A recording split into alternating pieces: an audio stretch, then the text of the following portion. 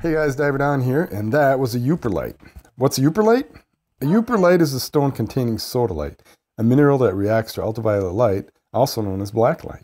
As you can see, they look like regular rocks until you turn off the lights and then turn on the UV. With the right blacklight, it will look like it's on fire, or kind of like a smoldering ember. These Yooperlites were only recently discovered in Michigan by a gentleman named Eric Rintamaki, a rock hound who stumbled across these glowing rocks on a Lake Superior beach just last year. It's quite a cool story, and I'll leave some links below so you can do some research if you like. I came across my first Yooperlite this summer while scuba diving at night with a couple of my new OrcaTorch dive lights. These dive lights have 2 LEDs that help me to find a few of my own Yooperlites. So the following video takes place at night, and if you're not familiar with black lights, just know that they only work in the dark. You can shine a UV light on an object during the day and you really couldn't see it. But you do that at night and anything that reacts to UV will jump right out at you. So I shot this video on a remote beach alone at night, and while it was 39 degrees out, the waves didn't want to cooperate, the wind was messing with my microphone, so I'll just keep this portion of the video short.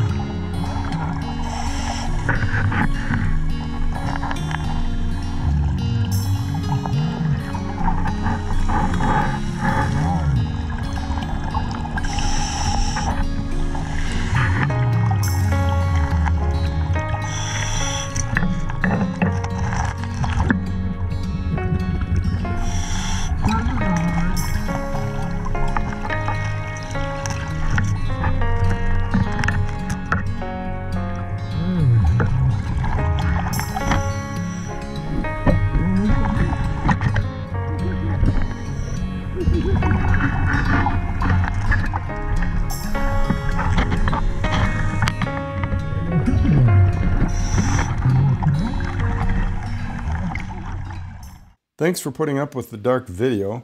It's pretty tough to dive by ultraviolet light. It's extremely dark, and the dive lights that I have broadcast in a wide pattern, so you have to get real close to the rocks to see them. What I'm going to show you here are some images of some of the rocks that I found under a little bit different lighting system. A little bit different LEDs are used with certain filters, and I'm shooting with my my digital SLR, which does a little bit nicer job for this than my GoPro. Unfortunately, I don't have a housing to take the Nikon underwater, so it's a bit of a compromise. I certainly enjoyed the hunting, but look at this one. This one's pretty neat. It's got some green in there, not just the orange, the typical Yooperlite, but there are some other elements in there that make it stand right out. And this one, you can almost see where the orange is before I even turn off the lights and turn on the UV lights. So I'm not exactly sure if that's, this one is another good example of that. You can tell where the rock is going to illuminate, or maybe not. As you can see, it's a bit of a surprise, isn't it? So thanks for watching, gang. Like I said, I'm going to leave some links down below. You can do a little bit of research, maybe check out Eric's page. I'll leave a link to that too, as well as his website.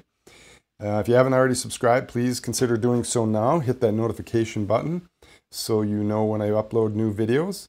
And I may include some more Yooperlite videos. Let me know what you think about this. It's a bit of a deviation from my regular of videos. So if this is something you want to see more of in the future, please let me know in the comments down below.